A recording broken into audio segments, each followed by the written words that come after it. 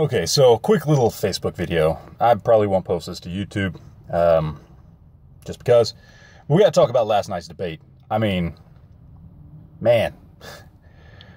For those of you that watched the debate live while we were doing the commentary on the podcast, you know how we all felt about what happened during last night's debate. For those of you that didn't, let's just do a quick recap. Trump started off strong. Very, very strong. He was calm. He was cool. He was collected. Just sprinkled in enough Trumpisms to keep Hillary Clinton off guard, knock her around for a while, keep her stuttering a bit. That lasted for about 15 minutes. And then you just got to see Trump slowly fall apart for the next, hour, give or take. It was painful. But what gets me the most is four key things. One, when they started talking about how Hillary Clinton spent money, the government spends money, that kind of thing, how they spend it over in the Middle East, all that kind of stuff.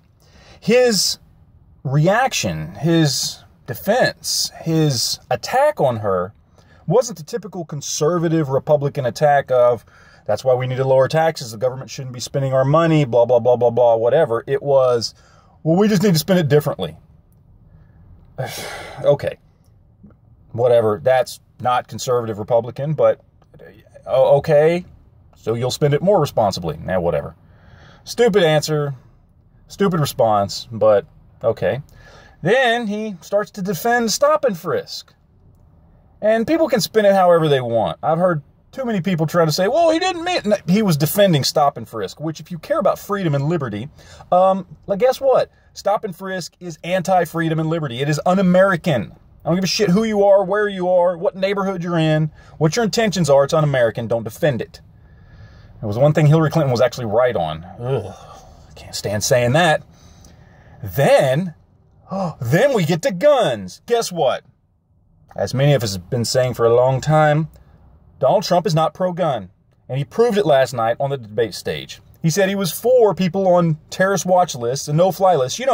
Government lists that they just make up and can put anybody on. Yeah, people on those lists shouldn't be allowed to have a gun. So, as we were saying months ago, after the Orlando shooting, yeah, he's anti-gun when he tweets out that he wants to go talk to the NRA about an anti-gun policy. And everybody went, no, he just wants to talk to him about it. He doesn't mean he's for it.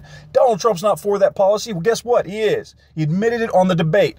Donald Trump is not pro-gun. Your gun rights are not safe with Donald Trump. And then, to top everything off right there at the end, man, she's just hitting him and going back and forth with him, that kind of thing. And they start talking about, you were for the war in Iraq before you were against it, and you were against it before you were for it, and whatever else. And he just starts losing it. He doesn't know what to say. So he starts going, well, talk to Hannity. Talk to Hannity. Hannity knows. Hannity. You are in a presidential debate. Stop bringing up talk show hosts as your defense. It's stupid, it's ignorant, and it proved that any little thing can set him off. And then, of course, she immediately gets asked the question, or they both do actually, about can the other person be trusted with the nuclear codes? And, of course, she literally just played him right into this question, where he just came off looking like an idiot who jumped the gun, who has no control over himself, and then immediately goes into, well, somebody like this guy over here, gets set off by a tweet. Do we really want him in charge of the nuclear codes? And he just played right into her hands. It was just a devolving situation for Donald Trump. It was sad and pathetic, especially after the first 15 minutes. He was nailing it. If he had stayed on that track, he would have nailed it. It was bad. It was bad across the board. I don't know what's going to happen in the next debate. He did not win anybody over. In fact, he may have encouraged some people to stay home, especially with his comment about guns. Just not good for Donald Trump whatsoever.